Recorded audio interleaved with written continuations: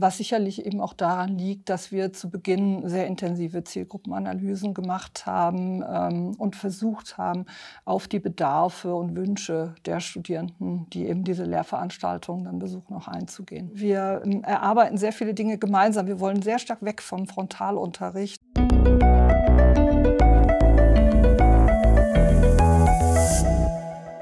Mein Name ist Ute Verstegen.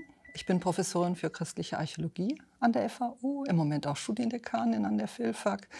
Und ich habe ein Handy mitgebracht, weil es heute um videobasierte Lehre gehen wird im Rahmen eines Inverted Classroom Projekts, in dem ich zwei meiner Lehrveranstaltungen umgestellt habe, nämlich einmal die Einführung in die christliche Archäologie und die Einführung in die christliche Ikonographie.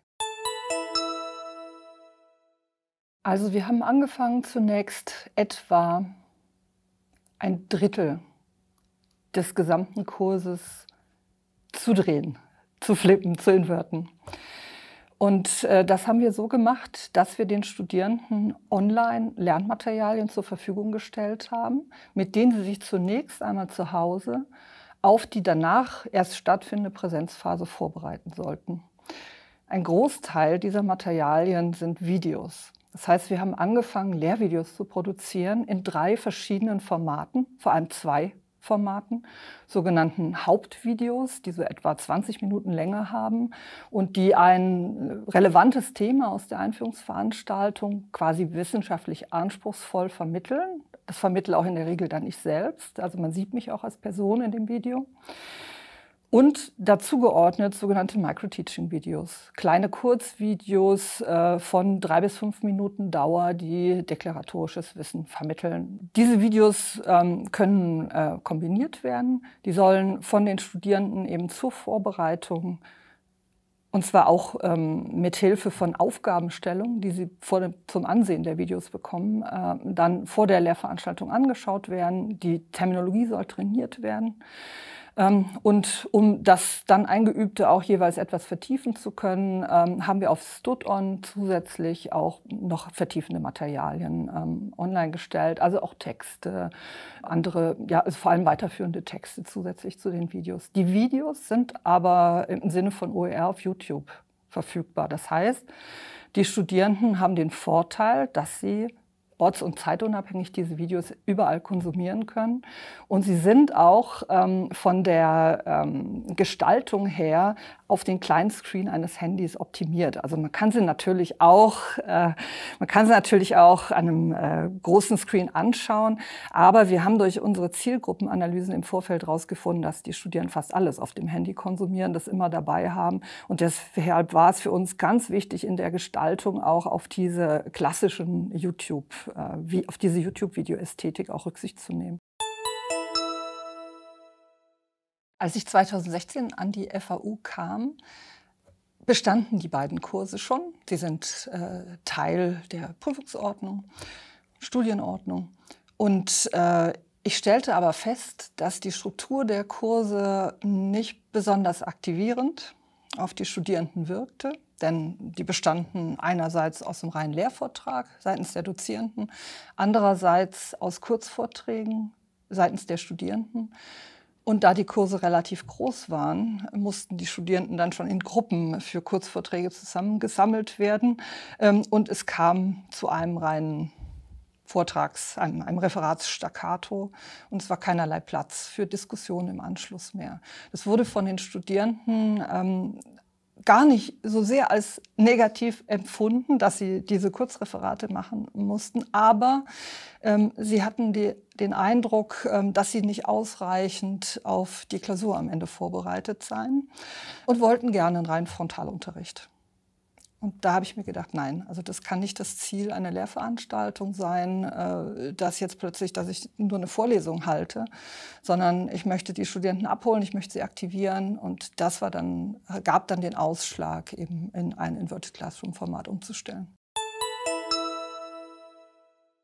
Die Selbstlernphase besteht darin, dass die Studierenden sich mit von uns bereitgestellten Materialien selbstständig, orts- und zeitunabhängig auf die Präsenzphase vorbereiten. Die Materialien werden über Studon bereitgestellt, beziehungsweise mittlerweile auch über einen eigenen YouTube-Kanal, den unser Lehrstuhl betreibt, Investigatio CA auf YouTube.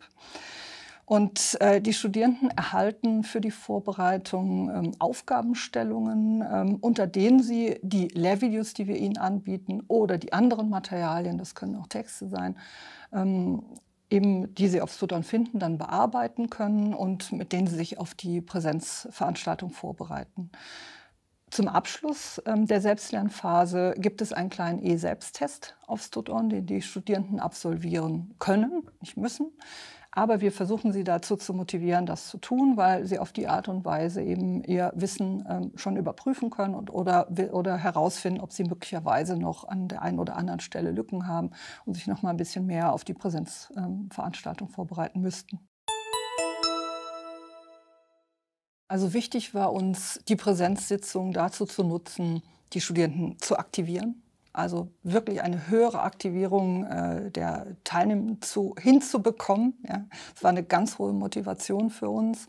Und zum Zweiten war auch eine Motivation, ganz gewisse Kompetenzen wie die Lesekompetenz, Strukturierungskompetenzen, Abstraktionsvermögen, das sich für die Studierenden in der Selbstlernphase nicht so einfach allein einüben lässt, solche Kompetenzen eben gemeinsam in der Präsenzphase zu stärken.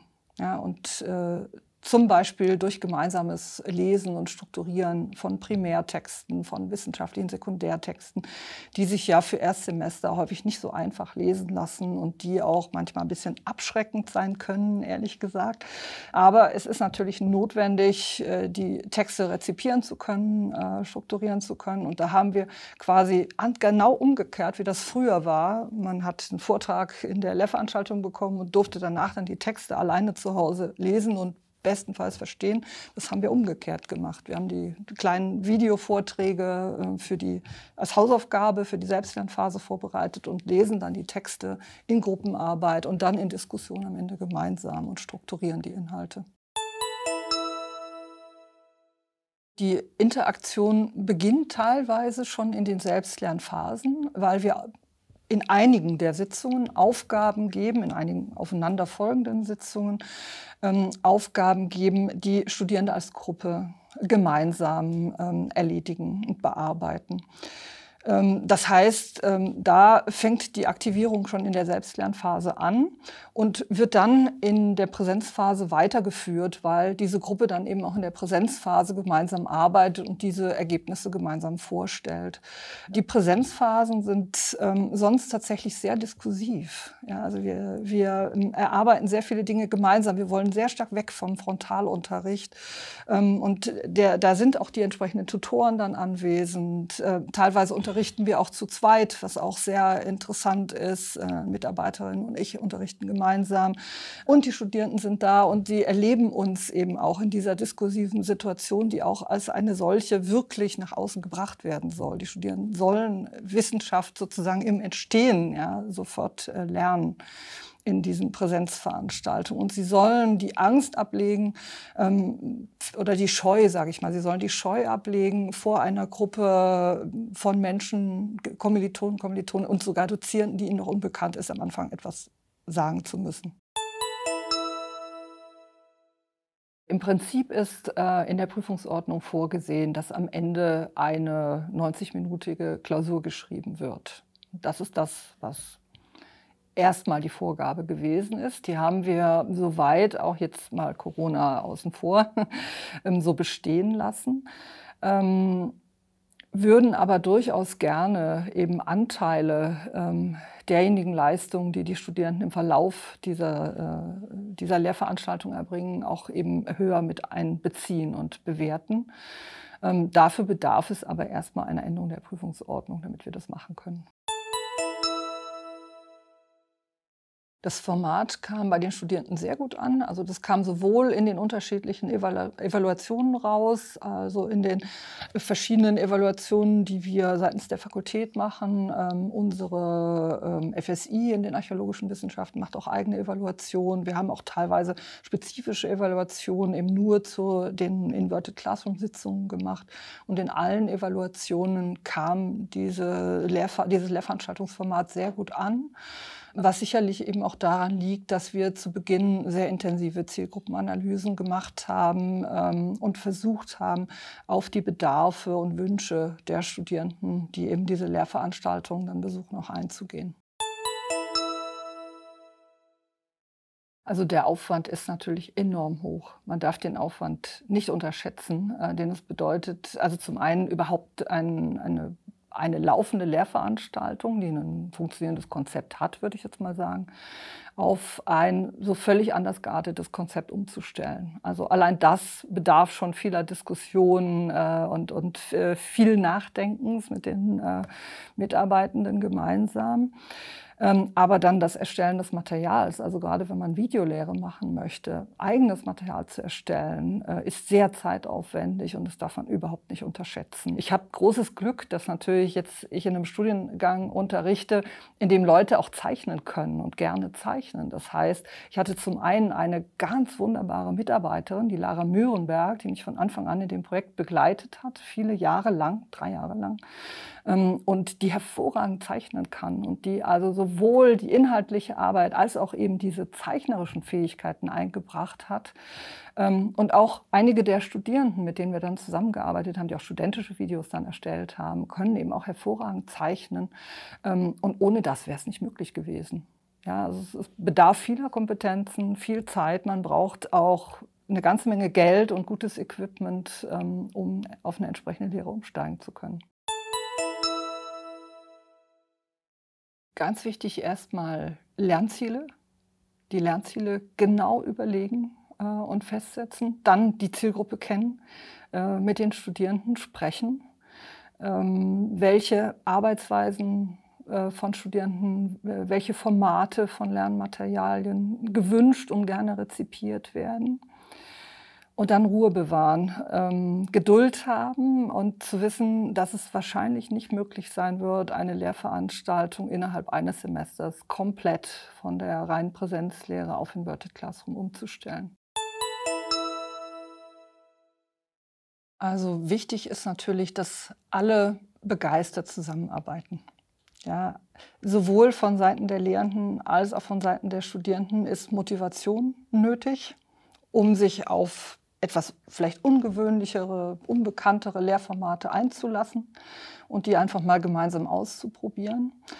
Man braucht gewisse Schulungen, ne, um zu wissen, wie kann ich denn meinen Kurs didaktisch strukturieren und didaktisch strukturiert aufarbeiten, mit Medieneinsatz zum Beispiel. Also da braucht es auf jeden Fall Unterstützung. Es braucht eine sehr gute technische Infrastruktur. Es braucht eine entsprechende Ausstattung, zum Beispiel mit Kameras, Mikros und so weiter, um solche Videoformate überhaupt produzieren zu können. Natürlich auch entsprechende Rechner. Ja, auch das ist nicht überall vorhanden und man braucht Menschen mit den Kompetenzen, die überhaupt in der Lage sind, das Material entsprechend zu erstellen und dann vielleicht auch zu strukturieren und auf die Stud-on-Kurse so entsprechend zu strukturieren und das hochzuladen. Also es braucht technische Kompetenzen und es braucht eben auch Kompetenzen in der Nutzung der entsprechenden Technik. Die Zukunft hat für mich gerade begonnen, denn im Sommersemester werden wir den zweiten Kurs umstellen auf Inverted Classroom bzw. Flipped Classroom. Das wird jetzt dann die Einführung in die christliche Ikonographie sein, wo wir jetzt die Vorbereitung im laufenden Semester dafür begonnen bzw. jetzt gerade eben abgeschlossen haben, um einen Teil des Kurses jetzt auch mit der entsprechenden Methode umzustellen. Wir haben Videos vorbereitet, wir sind gerade dabei, die Präsenzsitzung umzustrukturieren und haben eben auch schon für 4 oder 5 Lehrveranstaltungen innerhalb dieses Kurses die E-Selbsttest fertig gemacht. wird gerade alles durchgetestet und ich freue mich drauf, dass wir dann eben die 2 wichtigen Einführungskurse in meinem Fach jetzt dann auf Inverted Classroom umgestellt haben. Für die Zukunft wünsche ich mir außerdem, dass die Leistungen, die die Studierenden während des Verlaufs des Kurses erbringen, insbesondere in diesen einzelnen Selbsttests zum Beispiel, die sie machen, dass die auch stärker in das Prüfungsergebnis mit einfließen können, dass man also die Möglichkeit hat, dann eben auch zum Beispiel den Notenspiegel ein bisschen anzuheben oder sowas.